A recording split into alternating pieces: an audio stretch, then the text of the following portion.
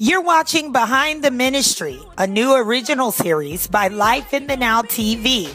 Watch full episodes online at nowismytime.org. Now back to Divine Dating. Welcome back. We're here. Divine Dating, the cast of Divine Dating. I'm telling y'all, you need to meet us here at Pescados Grill on Valentine's night. What time, y'all? 8 o'clock. 8 o'clock. 8 o'clock. Don't be late. We'll start and we're going to have so much fun. But we're going to just chime right in on one of the questions that was presented today on Heaven 1410 by Miss L.Michelle. And she, she asked me the question, how do you keep it together? How are you dating but remaining celibate? That's right. Or remaining in abstinence, or trying to wait until you're married? See, that's one of the biggest problems that we have as Christians, because as long as everything's still working, we're gonna want to work it. You better believe it. But we, there's a way, there's a process. We have to go through a process. Y'all stop. We got to go through a process when you want to do things the right way. So, Doc, since you didn't talk as much about the subject today on air, well, so I want to hear your stance on dating and waiting. My main thing of doing divine dating, because I don't want to go to hell. I didn't be Thank you, Doc. That's good. That's not saying that I'm all the way there as far as divine. Right. I'm just gonna be real, because you ain't going to hell, but sometimes you just take that road. But sometimes I come to the door, and the Lord grab me and say, now I could have let you go there. I could have let you go there, but I'm gonna give you one more chance. All right. But once the older you get, and none of us are like 50 or 60, but each, 25, but you learn from your past mistakes, and not saying that those desires don't fade, because they don't. They just don't. Be real. But you understand them more, and it comes to a point where you want something that's more than just the this sexual part of the relationship. Exactly. Once that's done, if you can't have a good conversation with that person and love to be around that person, man, I'm gonna be real with you. It'd be like, it's hard. Right. But it's so much better when you really vibe with that person and really love them. Aside from the sexual intimacy, that you really just love being around that person. Because one thing I say, Doc, is that I really want a man who can really massage my mind. You make love without ever touching it. You do. You want someone who can really tap into who you really are. And we can play around, but then really have serious conversations and just come, even when we disagree, we can come together and just, make it work. Make it work. It's never worth it. Right. And Pastor Lamar, you said something earlier about there's a lot of pastors who marry women who could help grow their ministry. And I'm glad you said that, because someone told me that. So I'm very marketable as far, because they may not like me personally. You're a good look. You're gonna add on to them. Just like there's some women that might like me because they want to be a first lady. Right. Exactly. But what I think about what's good about divine dating, when you all were just talking, is that we're approaching it this way because everybody that's holy doesn't mean they don't have desires. Right. Holy people get hot too. It's just because we are saved, we can handle our temperatures a little better, but we are still very human. The difference between an equally yoked couple that's courting is that if we ever did fall, at least both of us know we've fallen. Right. What's going on is that people in church are dating people outside of church with no Christian walk. So now you've got this young lady that sings in the choir, loves God, but she's dating this dude, ain't got nothing to do with God. Wow. He is not convicted after you've done it. He's not. You know, but the fact that you would be connected with somebody that you can hold each other accountable, that somebody will say, now let's repent. We need to repent. You know, let's come back. Because what makes us believers is not that we've never fallen, but it's that we know how to get up after we fall. And that's what divine dating is about. Praise God. I mean, gosh, I'm feeling really, hey, that touched me right there. But it did. I mean, y'all, dog, this is my brother right here. I love him so That ain't no brother's dog. This ain't no brother's sister. This is my brother. We are single, right, dog? We're brother and sister. Legally. Look how they touching each other. Yes. I mean, come on. I mean, we love each other. We're gonna be real. We gotta be real. We gotta be real. You know, we've dated. Right. You know, we have. We've gone out. Right. So I mean, so y'all, you know, let it be known. I mean, but I respect everything that you do in the ministry and what you're doing with your television and, you know, television show, TV series and everything. I mean, but we know how far to take. Exactly. You know what I'm saying? I mean, we know where we are. Each one of us, we know where we are. Right. So it's good. So with that said, then you guys have dated, you know, and gone on dates.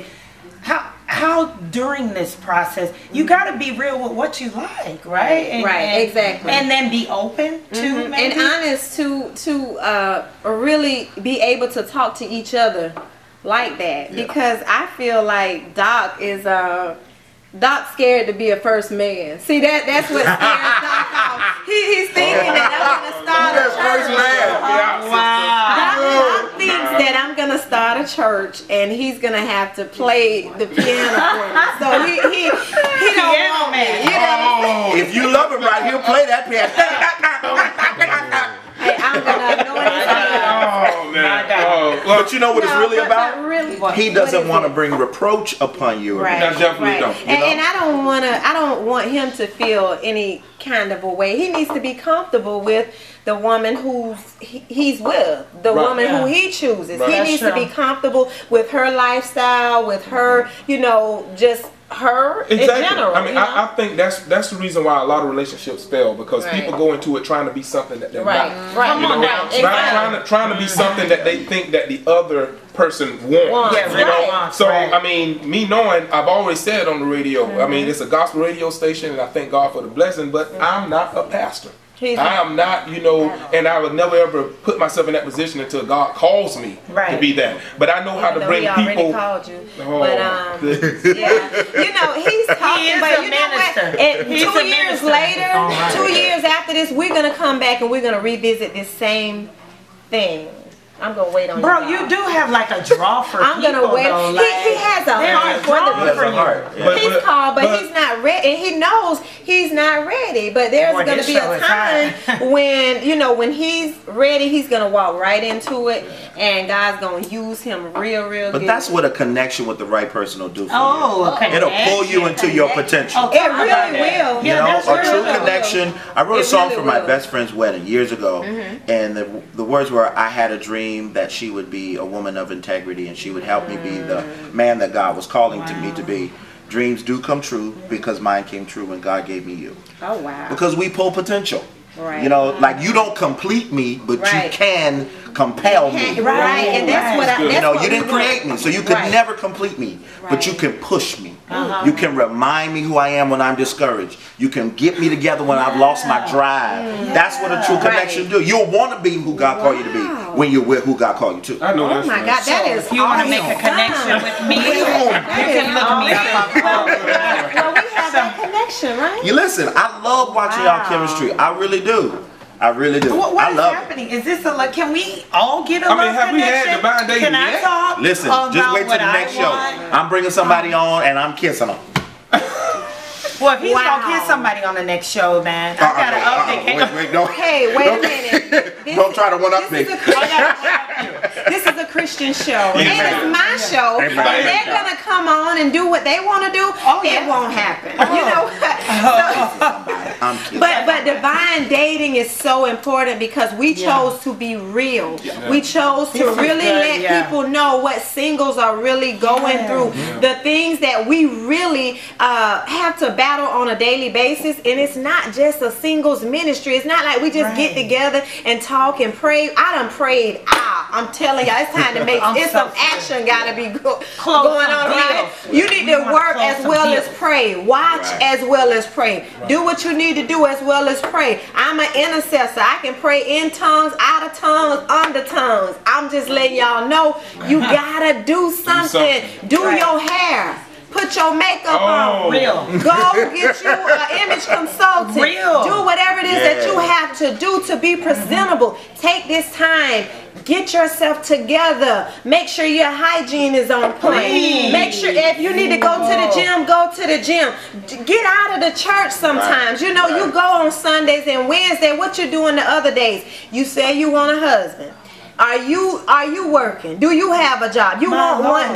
Do you want a man just for money? You got to get out of that mindset. No, it's time to get out of that churchy mindset and move into ministry covenant mindset. You know, bring something to the table. So if you're not bringing anything to the table, if you look at me and think I got all the money, you gonna splurge off of me, keep going, bro, because it ain't gonna happen over here. So that's what divine dating is all about, right, guys? Being honest, putting it all on the table, and dealing with you. Dealing with you, not with everybody else. You know, for so many relationships, everybody else was the problem for me. You understand what I mean? Until I realized you the common denominator. So like, it's something about this common denominator when you mixing with somebody that's making a problem. So the point is, I'm dealing with me now. It's like boot camp, and I love it. You know I got a crew to help. Hey, I love this. I love my crew. Oh my God. Will y'all come back and do another show with me? Please. Y'all don't want to miss this on Valentine's Day, February 14th, right here at Pescados Grill. Divine Dating. Come meet us, guys. Meet us. Especially all of you that pray all the time. If you prayed a lot, you can play a little. Have a good time with us. Come on. Divine Dating special Valentine's Day celebration. Thursday, February 14th at 8 p.m.